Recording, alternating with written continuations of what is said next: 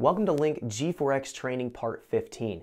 In this video, we're going to take a look at working with our main fuel table. In the last few videos, we've explored the traditional and the model fuel modes. We're going to go and wrap those into one video here, just refreshing some of the things we've already learned and then introducing some new things within our main fuel table, how to edit things, how to go and properly characterize our load scalars into the table based on what kind of condition we're operating in, whether we want to be in an out-the-end style fuel strategy or if we want to just have our traditional map-based or MGP-based load access to the table. We're also going to be taking a look at some general editing techniques specific to the main fuel table. There's going to be a lot of things to cover, so let's jump into our video so we can check this out. Okay, so let's get started. We're going to be taking a look at working with our main fuel table in our Link G4x systems.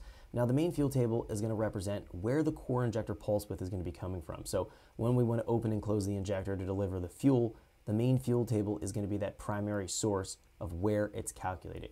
Now, we need to make sure the main fuel table is dialed in right. We want to make sure that we're delivering the proper fuel as we're having different kind of RPM or load conditions as the engine's operating.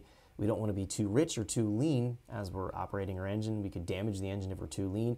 And in general, the engine won't run properly unless we have consistent and repeatable fuel mixtures, which is really what we need to pay attention to working with our main table. Everything is going to be calculated and working on top of the main table. So if we're looking at compensation factors, such as our acceleration enrichment, our warm-up enrichment, or even cranking fuel among many other variables, those are going to be calculated on top of what's coming from the main table. So it's imperative the main table is dialed in right, and then everything else is going to be falling in line when we want to have additional fuel compensated for these other variables that we are not going to be able to compensate from our actual main table. So the main table, again, core injector pulse width, the very basis of where the pulse width is calculated from. Then we'll have variables that can either add or subtract against that pulse width that's calculated, but the main table is imperative to have right.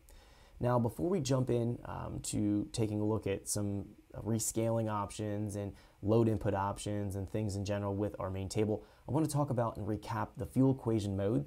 We talked about this in the last two videos. We're just going to do a quick overview again of what we learned in those videos, just so it's going to be brought into this video and just condense a lot of the information that we've learned, because it is going to be super important that we select the right fuel equation mode to begin our calibration process, and just knowing the distinctions between the two modes that we have available to us. So the first thing I want to do, if we jump into fuel main here, jump into fuel equation mode, let's open up here, we have our options.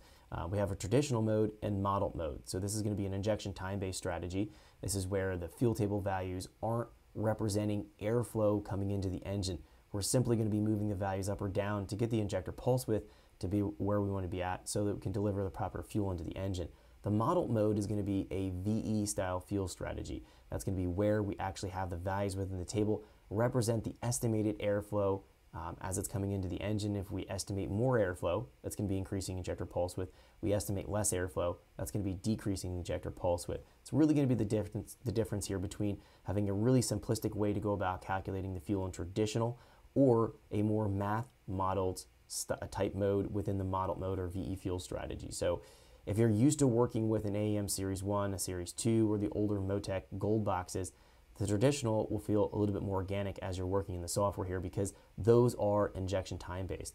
If you're used to working with Haltech systems, the older Sport series, the Pro Plugin series, the Elite series, AM Infinity, or even the new Motec M1, among many other standalone systems, the model mode or the VE fuel strategy will feel a bit more organic, because that's going to be the basis for the majority of those systems. You're able to work in that VE strategy. So it's really going to be the difference of more simplistic or more math model, a little bit more complex way to go about it. Now, ultimately, either way, either method that we have to choose from here will deliver the exact same injector pulse width, and then we'll find the engine should run the same between either mode.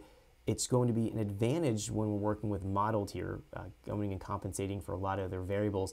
If we're finding that, let's say we want to go and do a rescale for an injector size, it's going to be pretty easy with the model mode. All we have to do is enter an injector flow rate size, and it should theoretically not have to be remapped again.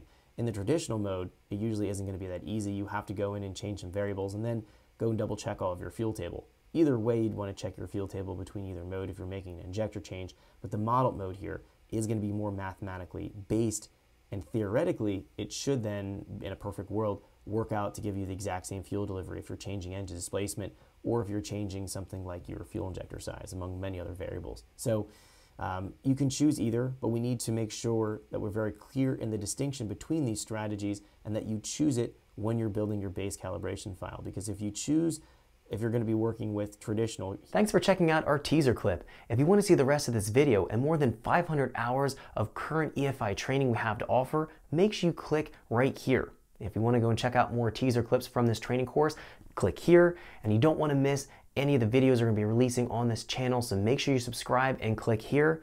Thanks for watching, and I'll see you guys later.